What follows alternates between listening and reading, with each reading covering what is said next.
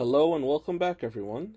This is going to be a short one, but I hope you enjoy. We start out in a town and it is baking. So much so that we even see car tires melting. We then see a father and his kid getting water from a fire hydrant. Not getting much, but they at least seem happy about it. Once they get ready to go, they turn around and see a mountain of a man that I am just going to call Bulk. I did not catch this on my first viewing, but we see him drop a guy once he gets to them. The father does the smart thing and gives the water to him, but of course the kid, probably not understanding what kind of a danger he is, goes and hits him. Luckily for them, he turns around and trips on a crack, busting open his mask. The father just wants to leave, but the kid is just like, "What about the water?" and takes it.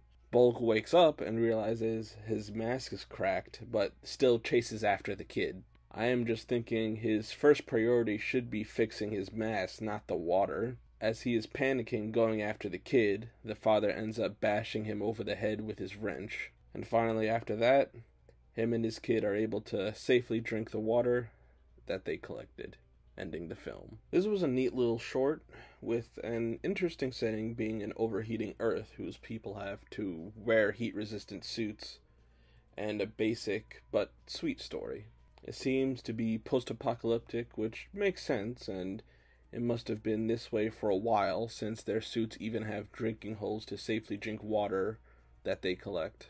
And it seems that they're only surviving off of the few remnants of water left. But at least there is some light left, with a father and his child sitting peacefully together enjoying some water. The film was made by Jacob Sterline, who also made a short film called There's a Man in the Woods that I also plan to review, but not for a while, so look forward to that whenever I choose to get that out. I hope you all enjoyed this quick review. Remember to like and subscribe if you want to see more of this stuff from me.